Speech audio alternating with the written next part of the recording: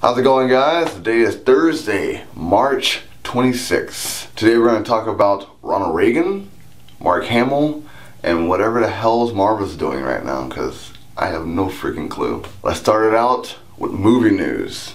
Movie news! So Jennifer Lawrence, this is going to be her last X-Men movie. This is like the third in that First Class trilogy, and I honestly don't care. It's just, if you watch Days of Future Past, you seem like you don't really give a fuck about being there. Like I'm doing it because I'm doing it. Kind of how Matt Damon and Ben Affleck was in Jay and Silent Bob. Just, I'm here, whatever.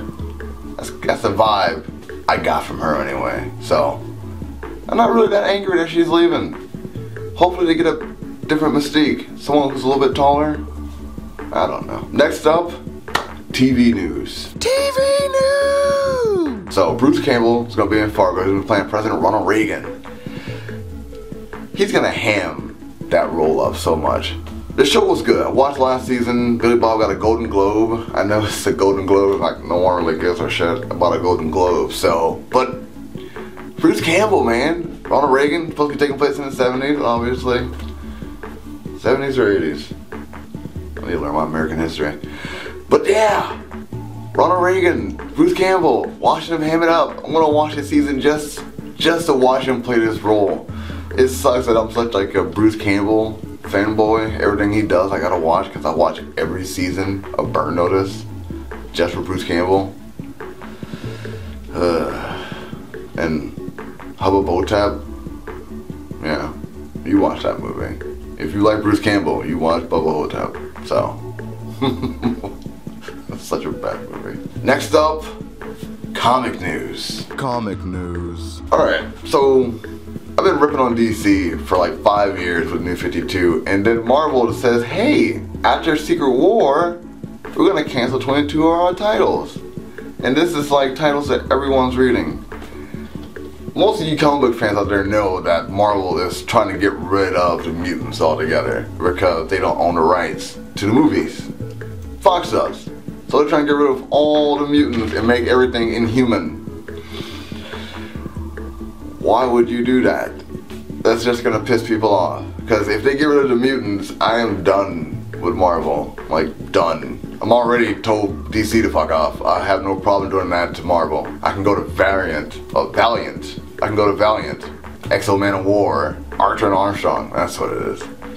But wait, they're making movies out of that too. So you get what you wish for. I'll tell you that. You get what you want in comic book movies, there's a price to pay. No more good comics. So, I guess I can go to Image, but they cancel their comic books every 6 or 13 issues, so why would I do that? I like continuity. I like rich, strong continuity.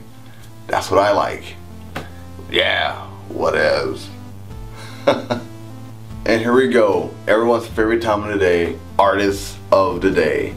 Today's artist is going to be Adam Winters. He does more stuff like homage to TV shows and movies and cartoons and stuff like that.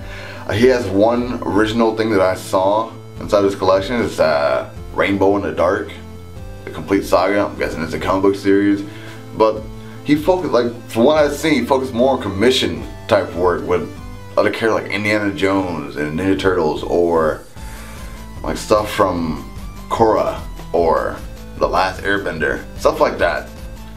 It's pretty, I like it, it's awesome, I dig it. It's not as good as some of the other stuff I put on the show, but I like his work.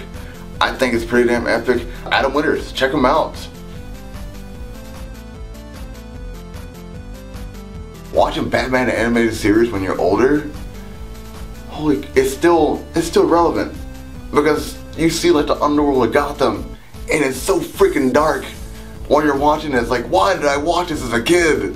This is dark as hell. Alright, I'm going on a rant.